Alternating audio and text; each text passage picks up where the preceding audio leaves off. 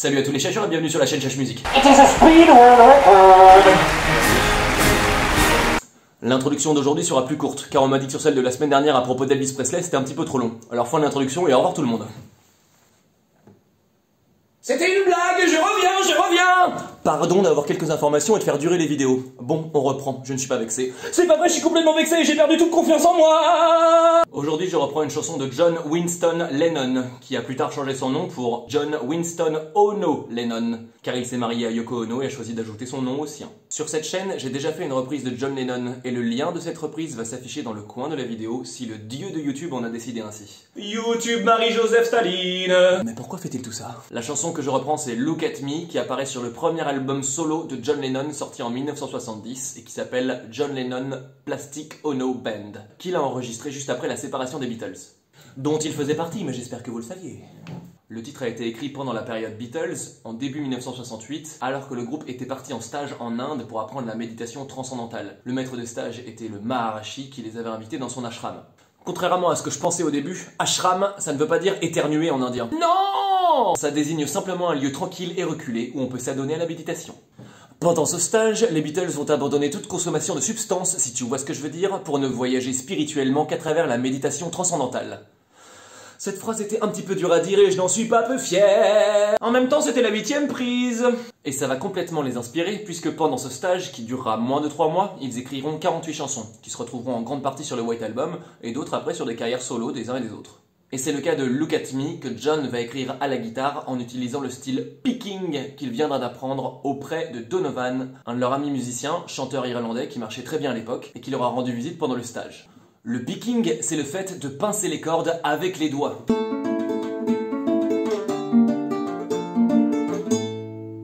Qui s'oppose à la technique du gratter, qui consiste à gratter les cordes avec les ongles. Donc avant John Lennon, il faisait que gratter, mais au bout d'un moment il a fait une super découverte. Quoi? Au bout de ma main, il y a des doigts! Il a donc utilisé ses nouveaux doigts qu'il avait déjà avant pour écrire quelques chansons, comme Julia, Happiness in a Warm Gun, Dear Prudence, et Look at Me, qui nous intéresse aujourd'hui.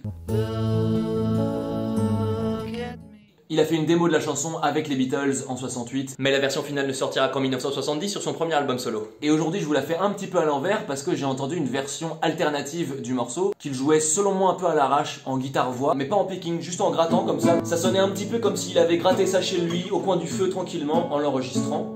Et j'ai bien aimé l'ambiance, donc je me suis dit que j'allais la reprendre de cette manière. Et c'est tout pour aujourd'hui, je vous laisse écouter la chanson, laissez un commentaire avant de partir, mettez un petit pouce en l'air et abonnez-vous. À la prochaine, salut! Waouh, les effets spéciaux!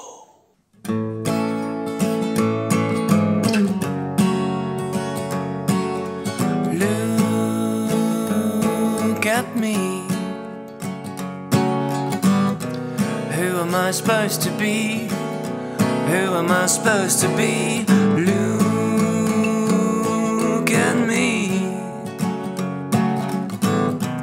What am I supposed to be? What am I supposed to be? Look at me. Oh, my love. Oh, my love. Here I am. What am I supposed to do? What am I supposed to do? Here I am. What can I do for you? What can I do for you? Here I am.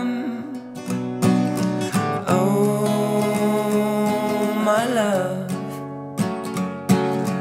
Oh, my love. Please look at me. Please look at me, my love. Here I am.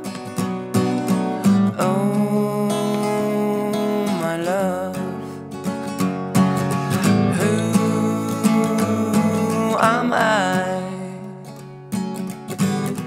Nobody knows but me. Nobody knows but me. Who